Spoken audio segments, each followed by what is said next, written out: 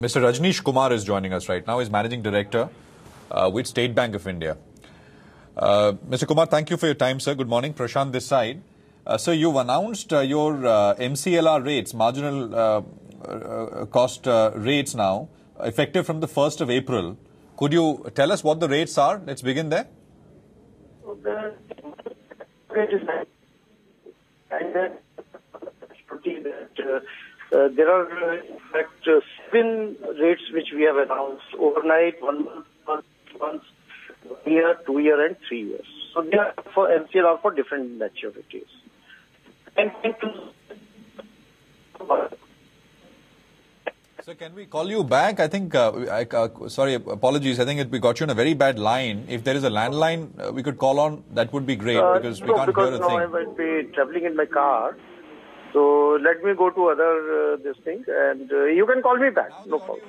Now the audio is clear, sir. Go on. Sorry, okay. Go on. Okay. So what I was saying is that our 1 year MCLR is 9.20, and then there are MCLR for different maturities: overnight, 1 month, 3 months, 6 months, 2 years, and 3 years. So this is now maturity-wise. Right. So overnight rate is 8.95%, right? Right. 1 year is 9.2, 3 year is 9.35. Yes. So the way it works is that if you are going for a 1 year reset option, then the loan will be priced with reference to 9.20 plus whatever is the risk premium. Say, for example, our home loans, which will be with 1 year reset, so pricing will be 9.45. Earlier it was 9.55. Right. So if this would apply to everyone, this would be available for all. All the loans which are sanctioned and disbursed from tomorrow, that is 1st April. For the existing customers who are on the base rate, the provision is that they can opt for MCLR on mutually agreed terms and conditions. So the 1 year, for example, the expectation was that it would be about 8.7, 8.8 odd percent. It's higher than that. Please come again. What is your question? And I'm saying the 1 year expectation for MCLR was about 8.7, 8.8% or so. I don't know how that expectation came. There is a very set formula given by Reserve Bank of India, and this is the derived value, 9.20 out of that formula. So shorter, if you look at the shorter maturity, so rate is much lower. And earlier base rate was not linked to the maturities or reset period. That is the key difference here. So if somebody opts for, say, 3 month reset, then the rate would be, I think, 9.0.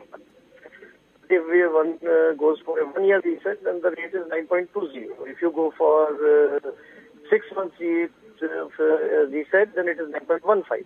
So like that. And if you want to go for a fixed rate for 3 years, then the benchmark rate is 9.35 and plus whatever the premium or spread bank is. Yeah. So we are moving to a very different regime now as far as interest rates are concerned. Yes. And last time you were on the show, you had explained in detail how the calculation works. Just one thing, so these rates are based on rates prevailing in March, right? Where year-end, etc., means that rates are slightly higher, and these MCLR rates will be revised every month. Should we assume that? So should we assume that after March this will come off? At this stage, I would be as I said,